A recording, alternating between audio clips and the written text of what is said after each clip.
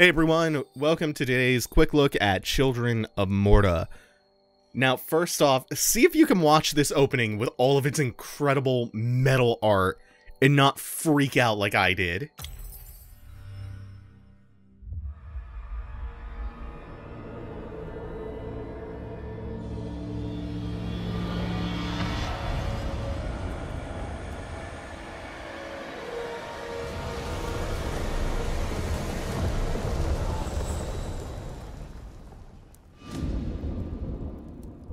Margaret awoke, startled, a cold sweat clinging to her.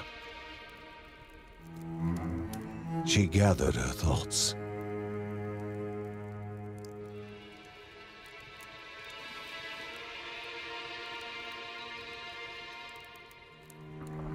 Aged wood creaked, echoing through the quiet rooms.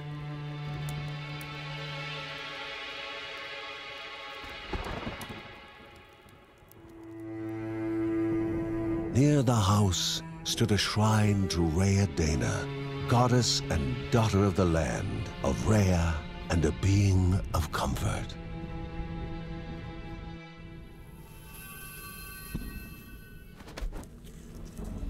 Margaret sought answers. But the goddess did not speak. There was only the faint whisper of something dark, something hungry.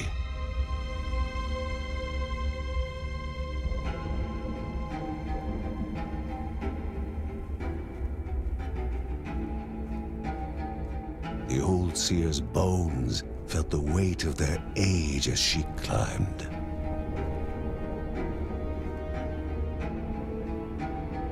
The only thought on her mind, has it begun again?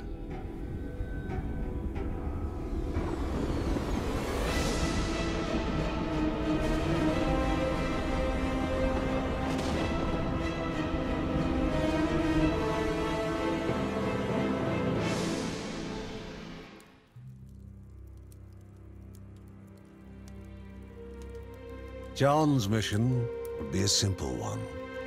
He was to investigate Rhea's greatest shrine. His mother presented him with a fresh divinity shard.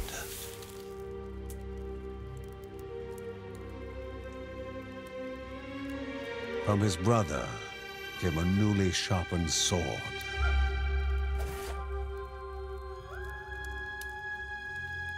His wife gave him a kiss, and his daughter's hugs were full of reason to return home safe.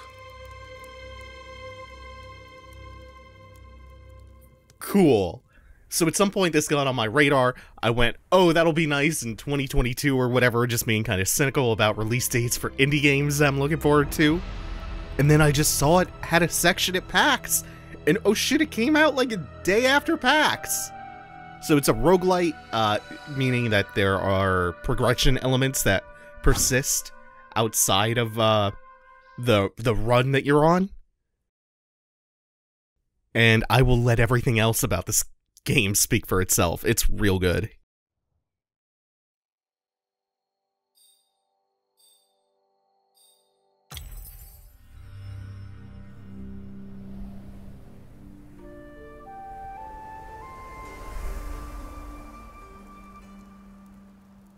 Jesus Christ, it's like the entire facade of the building is stained glass, but on stone. It's so pretty. So within the house, we have numerous avenues for character progression. Permanent character progression at that. Uncle Ben pondered over a map he received from a refugee. The Silk Caverns were a twisted maze of dead ends and venomous nests. But somewhere along the right path, a Neadaya, spirit of the Caldipo Caves, rested. I think that might be based on something that I picked up there. On my first run, I've done a grand total of 1 run through. Not to completion, mind you. I died somewhere to... Oh no, I died to the boss of the first level. Let's visit the workshop real quick.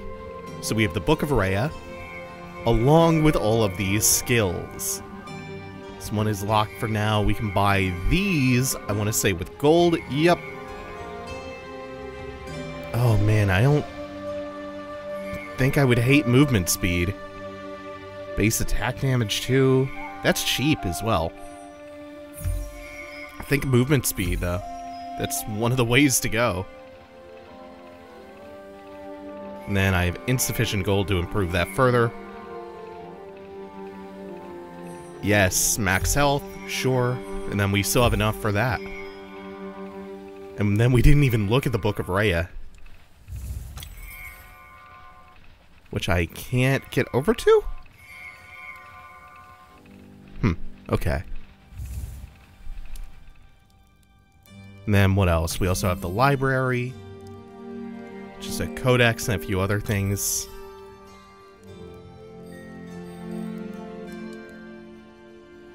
Some information on things you've already found in the dungeon once. Now we can move on. God, the art of this game is so amazing! And the Kel Dippo Caves.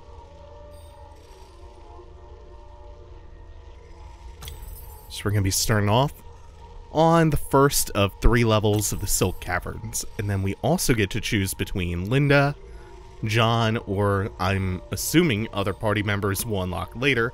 I want this Shao Kahn dude on the left of Linda. And then there's also co-op and these. There is so much going on here. This reminds me of, oh man, of CVS. Choose John's Groove. There we go. We have 1 skill point left over. We could put it in Shield of Thorns. Might try that out. And just like that, we'll also unlock this tier. Oh, and that's all family members? Cool. Then there's also a way to respec, but we don't have the item to respec just yet. So we're going to start with John. We have our skills, our loadout, everything ready to go.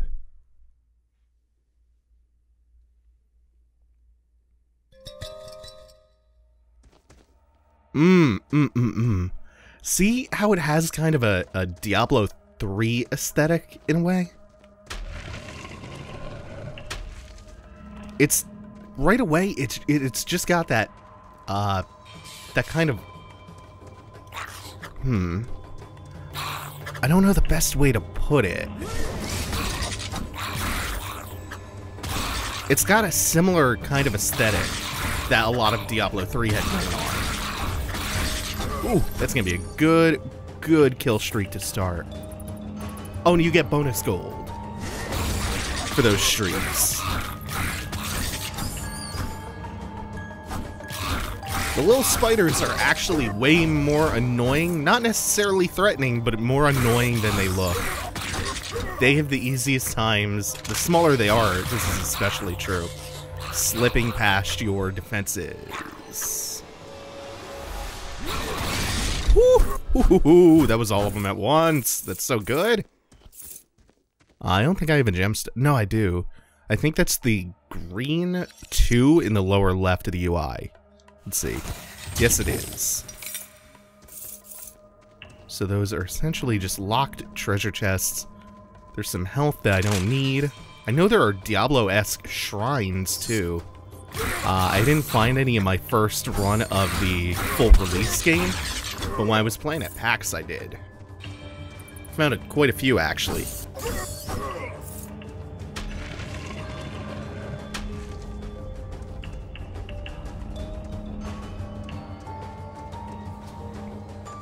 You know, it might be a placebo, but I actually do notice that movement speed increase quite a bit.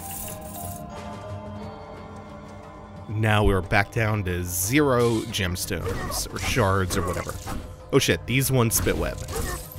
And then there's another variant of spider later, which... Oh good, got them all in that arc.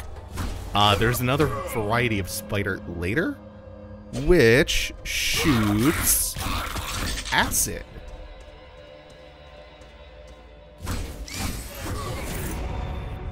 God, that's a flamboyant animation. Ooh. Almost took a hit. I gotta say, this run is going infinitely better than the first. What I found in my first few runs of Morta, both at PAX and on the live release, is that it's way easier than you think to take chip damage. To take just a little plink here, a little scratch there. Huh.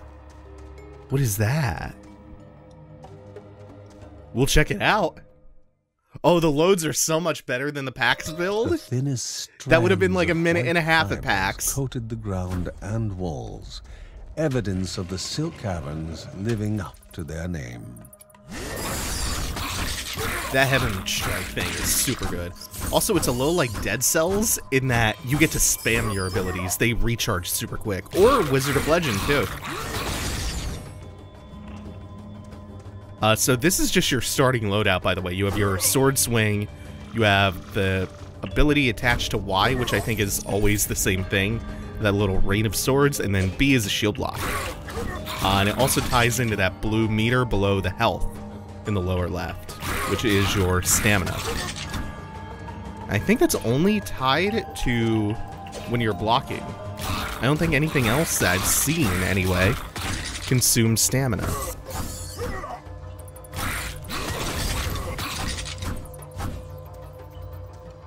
And then even if we do get into a little bit of trouble, we have plenty of health pickups around. Oh fuck, we actually took a hit. We have health pickups around. Oh shit, that's an elite. Alright.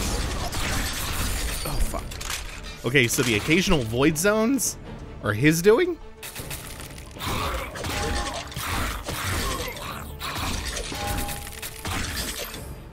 It's just going through a routine of like blocking and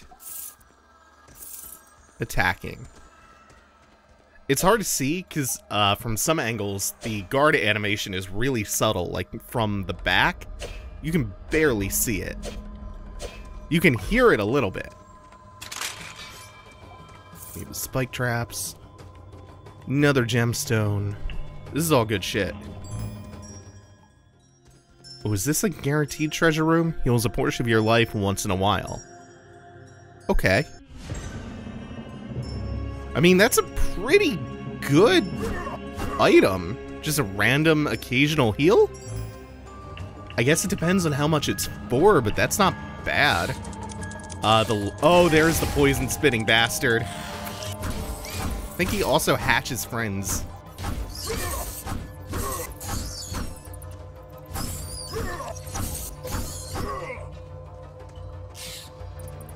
Oh yeah, I was saying the last... Oh, they can't cross this? Cool.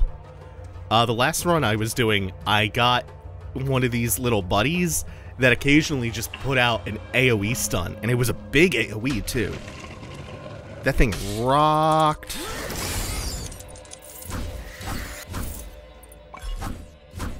Cool, cool, cool, cool. Oh, I hate the bats most of all. They're so swift. Swift and oh fuck, elite. Okay. Oh, it's one of these too. He forms the poison puddles.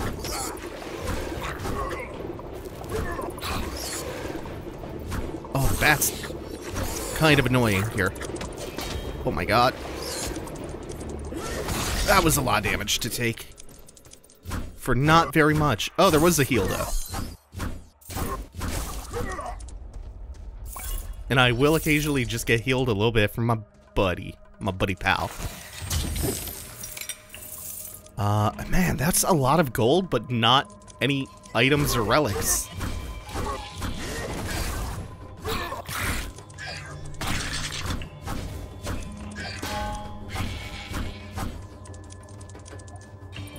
Just hoping for a little more. Just a little tiny bit more. Aw. something. Something. Oh, hello.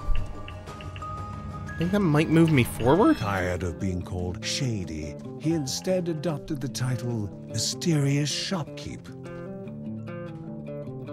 Oh, these cost not gold, but gemstones. Fuck. Okay. Can I roll through pots or break them? Oh, and I did get a bit of gold.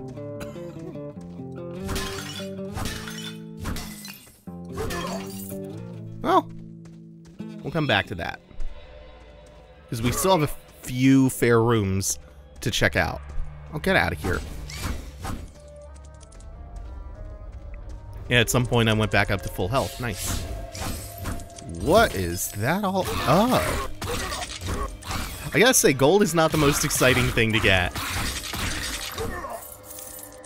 Even though it has such a well-defined and practical purpose. I don't know, there's something about it where I'm just like, ah. It's not flashy or exciting. Please stop hatching, friends. I beg of you. Oh, they're the worst. And then it doesn't look like this goes any further, but we want to confirm. Because it does. It does go further. This way. I wish, like, Gungeon, it had, oh, the teleportation system on the map.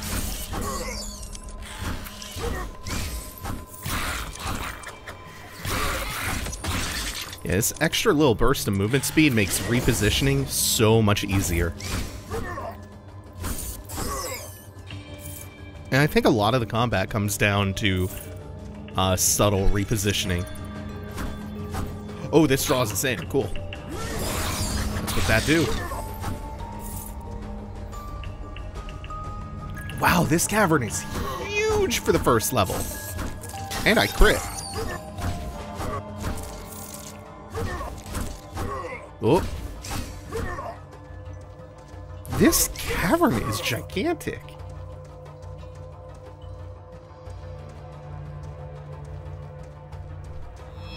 What strange oh, hey? thing could have dragged grandmother this far? The will of Rhea will flow in those still obelisks to aid the Guardians. This was the only thing Margaret silently whispered. Oh, that's how I get stuff for the Book of Rhea. Oh, shit. Oh, and a shrine. Move at greater speed for a limited duration. First, can I do anything more with this? Oh, wait, is that going to teleport me? To... hold on. Is that what the glyph and the D-pad up in the upper right is? Well, first I'm going to check out some more of these unexplored... I didn't even realize this other shrine was here. Does this replace the buff? I think it does. You can't stack them, it looks like. Oh, fuck. When did this repopulate? That's not what I want at all. I just want to mind my business and come up here, because we did not explore any of this. I would still like something for my RB attack, too. I think that would be awful nice.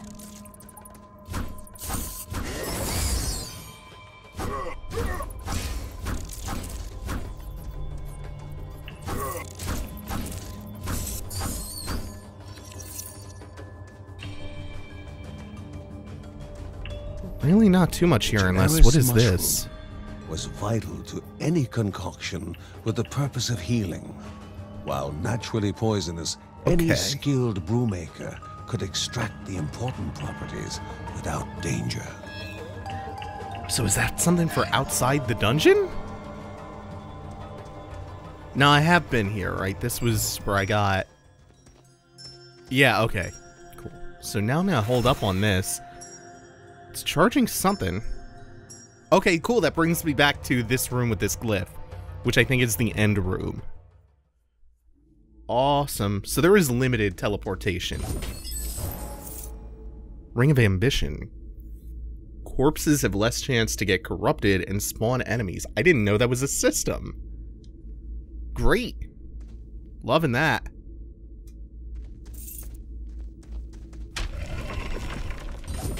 They give you a small reward for getting this far too, just chest for free.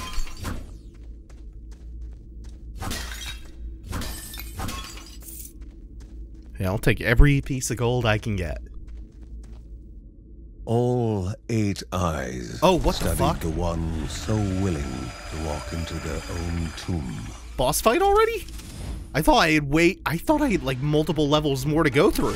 Oh fuck, I blew that.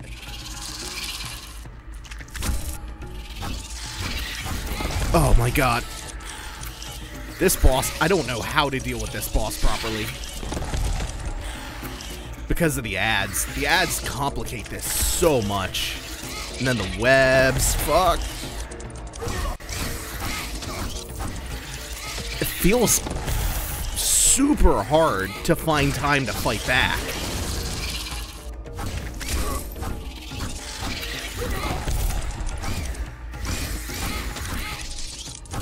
Oh, and then you're getting hit from like multiple angles.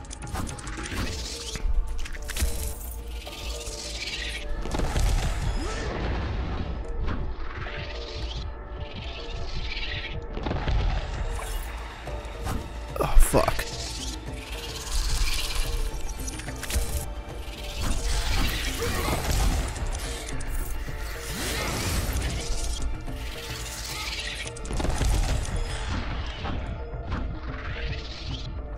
Oh, I'm definitely gonna lose.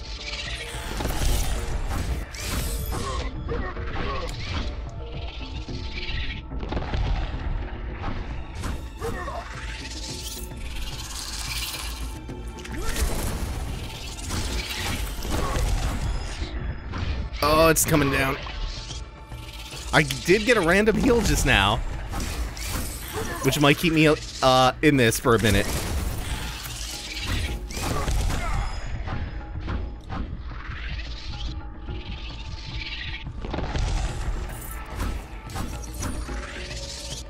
This is better than I did the first time I fought her, but still, God, it's so brutal.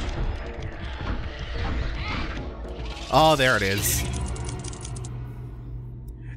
Those ads, plus the webbing, provides a real brutal challenge.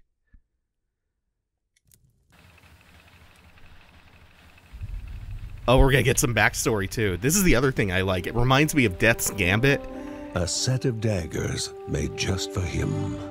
They would be his guide to finding himself. In that, even after you die, you get story progression. The boy tested them. They felt good. Not too heavy, not too light. Like an extension of himself. Uncle Ben suggested a few practice swings outside. The daggers sliced the air, guided with an easy grace. His nephew was clearly a natural with the blades and would be ready to join his father and sister in no time. But the boy's mother had words on that subject.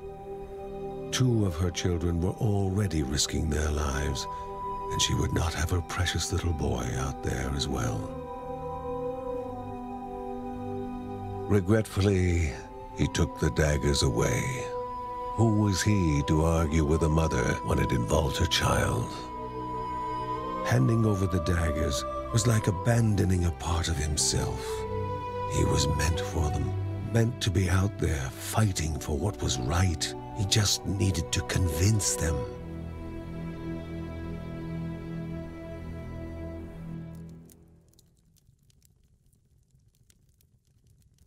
Oh, so we're building up to the unlock for the next character. Whenever Margaret deciphers a tablet, Rhea reveals something new to the Bergsons. Given enough resources, she will then be able to strengthen the family. Cool.